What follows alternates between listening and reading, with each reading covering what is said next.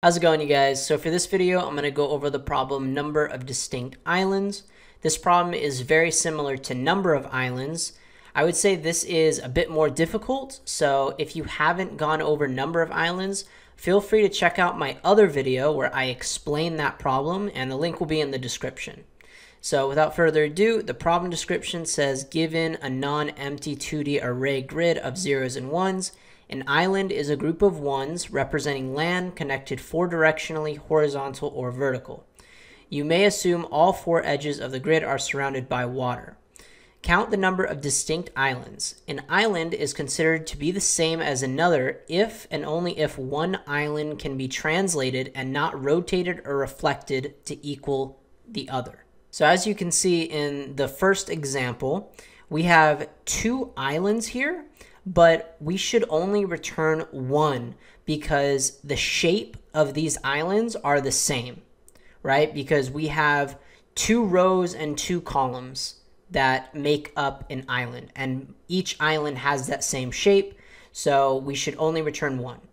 So this problem is going to involve DFS, just like how we did for the number of islands video, but we are going to have extra parameters inside of our recursive function.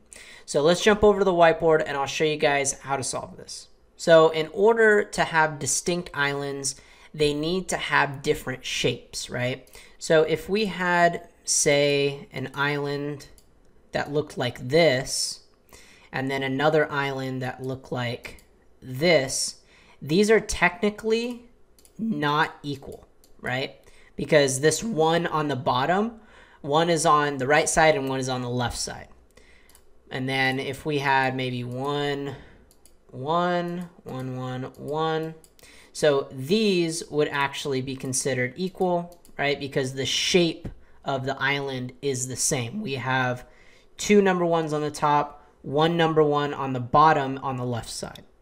So we need a way to represent an island. And the way I think that we should represent the island is based on the direction of our recursive calls.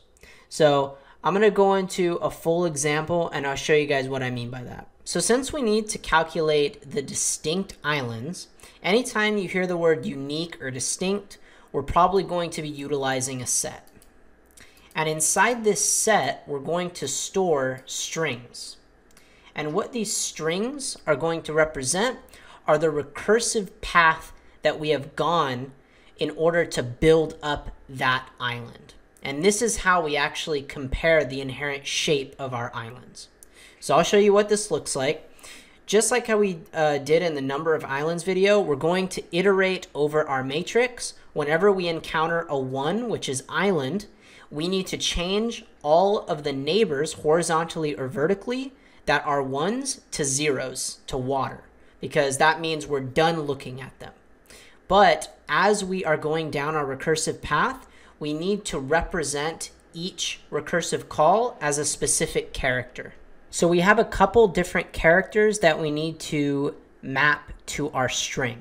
So we can say X is going to be the very start of our recursion depth, right?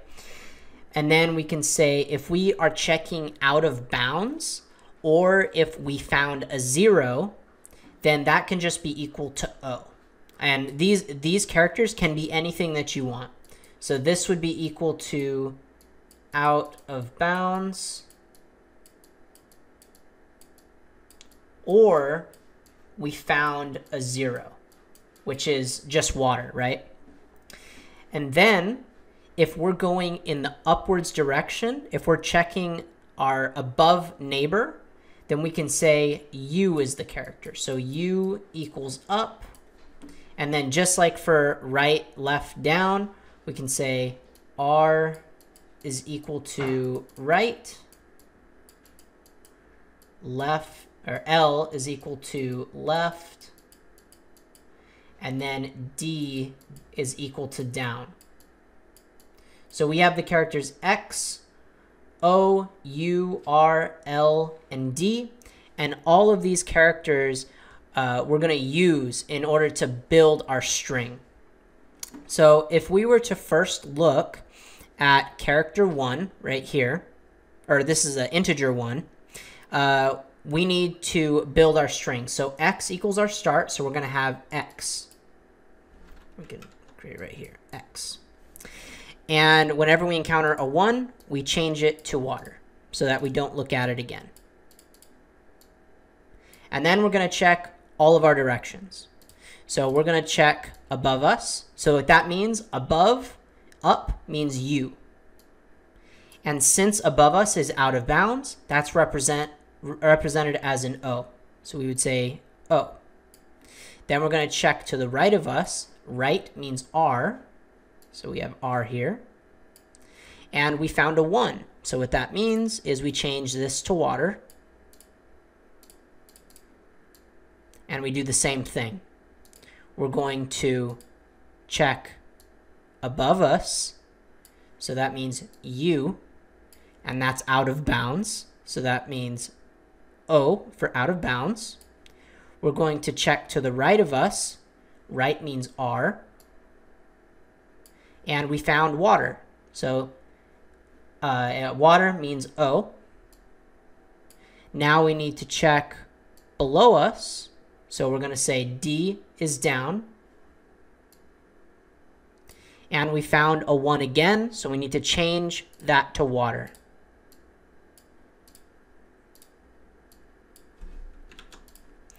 And we're going to do the same thing. We're going to check above us from this position now.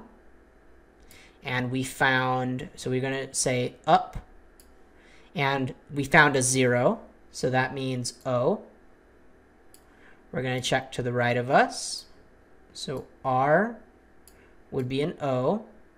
We're going to check below us. Down is an O. And then we're going to check to the left of us. So L. But then we found another 1. So we're going to change that to water. So this changes to water. And we're going to check above us. So up, we found water above us. So that's O. And then we're going to check to the right of us. So R, that's O. And then we're going to check below us. And we'll continue the string down here. So it'll go like this. And then down is going to be O. And then finally we check left, and left is out of bounds, so we get LO. And then we go back up here. We still haven't gone left for this value, so we're going to check left here. So we're going to get L, and that's water as well, so we're going to go O. And then right here we need to still check down. Down is water, so down O. And then finally we're going to go left. We're going to say left O. So this massive string is going to be how we represent the island 1, 1, 1, 1, where it's in the following structure. So we have 1, 1, 1, 1. So that's equivalent to this massive string. And we're going to add this string inside of this set. And that way, when we eventually get to this island right here, it will be represented structurally the same. So we will only record that island a single time. And so after we have calculated this massive string and added it to our set, we're going to iterate over our matrix. We'll eventually get to this island. We'll encounter another number 1, and we're going to compute the same thing. We're going to do the same thing that we did for this one and then add it to the set. So this 1 will change to water, right? And we'll add it to the set here. And since this 1 is equal to this one, right? Because 1 and 1, they're the same structurally. So we would only record that a single time in our set. So we should only find 2 distinct islands in this matrix. So this is like the main idea of the algorithm. So I know it may seem a little confusing, but it's actually not much different from the number of islands solution. There's very subtle differences. So next, I'm going to jump into the code and I'll show you guys how to implement it. So let's first handle the case where our grid is null or empty. So let's say if our grid is null or its length is 0, just return 0.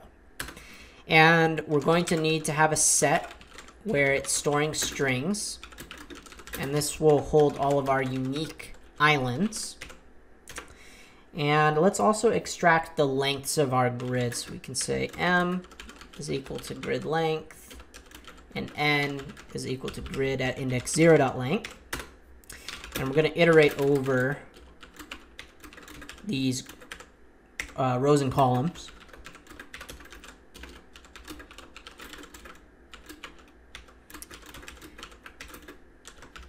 And once we do that, we need to check if the current position is land, right? So if grid at ij is equal to a 1, which is land, then what that means is we need to compute that string and add it to our set. So we can say string, and we can call it our path. We can have another helper function. We can call it compute path. And inside this compute path helper function, we're going to pass in our grid, our current position, I and j, and then we can pass in our lengths just for convenience. But keep in mind, we had a couple different characters that we use to represent our string. So I'm going to write them out up here. So we have x, that will be our start. O will be out of bounds or water. And then U is up, D is down, right, R is right, and then L is left, right? Those are all the characters that we're working with. So we need to pass in the start character. So that's X. So we're going to have another parameter in here that's going to tell us the direction. And in this case, our direction is just the start. So we're going to have the character X. And after we write this helper function, we're going to add that path inside of our set. And we're only returning the number of distinct islands. So all we need to do to return this number is just get the set.size. Because by the end of iteration of our 2D array, we should have a only unique strings in our set. So we can say return set.size. So now all that's left is we need to write this compute path function, and we're going to be returning a string. So let's do that. We can say private string compute path. We're going to have our grid, our current positions. We're going to have our lengths. And then we're going to have some sort of string, and we can just call this our direction. So we need to handle the base case where we're out of bounds or we are encountering water. And if we do that, then we need to return the character O. So we can say if I is less than 0 or j is less than 0 or I is greater than or equal to the number of rows that we have, or j is greater than or equal to the number of columns that we have, or grid at position ij is equal to 0, which is water, then what that means is we need to return the character O. So that's how we represent all of those cases. And then if we get past this point, we know we are looking at land. So we need to immediately change that piece of land to water. So we can say grid at ij is equal to 0 for water. And now we need to compute our path in every single direction. So let's do that. We can say string left. We're going to compute the path. And we're going to pass in our grid. We're going to pass in I. And since we are going left, that would mean that we are decreasing the column. So we would say j minus 1. We're going to pass in m and n. And then our string direction, since we're going left, if we look up here to this mapping, L equals left. So we're going to pass in the string L here. And we're going to do the same things for all of the other directions. So we can just copy this. So let's copy it 3 more times. So we're going to go right. And when we go right, we increase J. And then our direction is going to be the character R. We're going to go up. And to go up, we need to do I minus 1, because this is decreasing our row. And up is equivalent to the character U. And then we're going to go down, and we're going to say I plus 1, and that's equivalent to D. And so after we've computed all of those paths in every single direction, from this recursive function, we're going to return our direction that has just come in. So whatever's in this parameter, we can say direction plus left plus right plus up plus down. And so this is going to build that massive string that we did in the first example. So let's just make sure that this code works. And there we go. So next, I'm going to go over the time and space complexity. The time complexity is going to be big O of m times n, where m is the number of rows we have and n is the number of columns. So we have to touch every element in our grid a single time. So that's why it's m times n. And then our space complexity is also big O of m times n, but this comes from our recursion depth. Because if you imagine in the worst case, say we had a grid that contained only ones, what that would mean is we would check every single element in our grid in our recursion stack, right? So that would make the recursion depth go to m times n. So hopefully that was a useful video for you guys. I know it was pretty complicated. It's definitely not a normal type of solution you come across, but I really like this problem just because it's similar to number of islands, and a lot of companies like asking twists to that very popular problem. But anyways, guys, thanks for watching. I'll see you guys in the next one.